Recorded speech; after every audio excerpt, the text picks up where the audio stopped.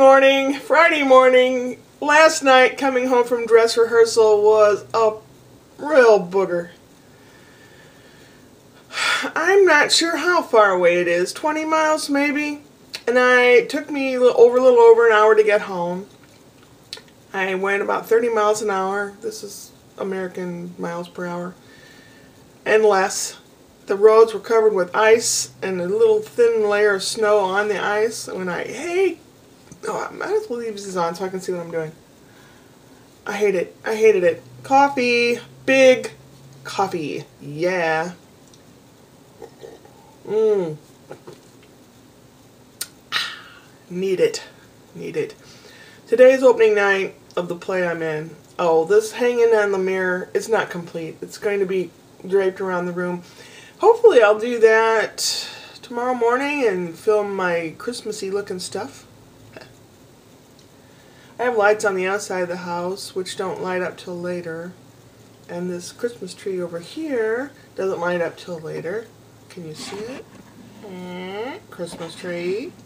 Yeah. Yeah. Anyway, I called yesterday. I have bills to pay and not too much money to pay them with.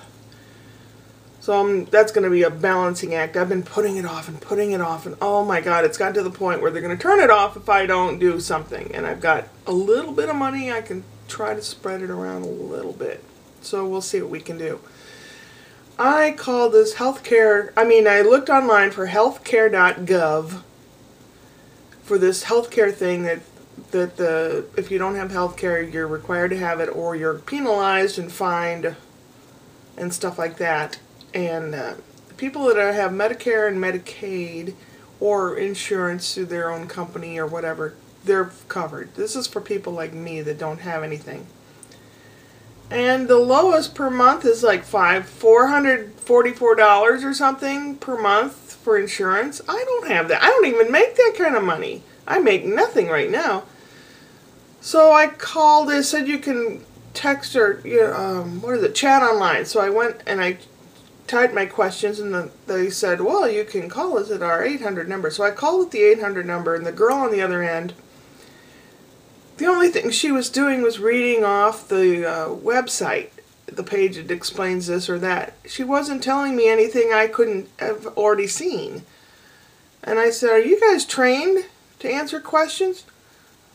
Oh, yes, we went through lots of training. And I'm thinking, what, they tell you in a half an hour's time to read what's on the screen? I didn't say that, but I felt like saying it. And then I'm, trying to be a cheerful person, trying not to be a pain in the butt. And I said, whoa, what's the weather like where you are? And the girl was freaked out. I said, what part of the country are you in? Thinking, maybe you have snow, maybe you don't. She couldn't tell me. Oh, we're not allowed to tell you. And I said, I'm not asking you what city you're in. I'm just asking you what part of the country you're in. Have you had snow yet? She couldn't answer any question like that. It was like she wasn't allowed. I'm thinking, oh, God. When you go from being friendly and open to only being a computer or reading what's on a computer screen and not being able to interpret anything or say anything or do anything, that's terrible. This society is going to crash big time. Anyway, was said that the Navigators, which reminds me of that movie that the kid was flying around. Anyway, but it said the Navigators can tell you more about the healthcare, whatever.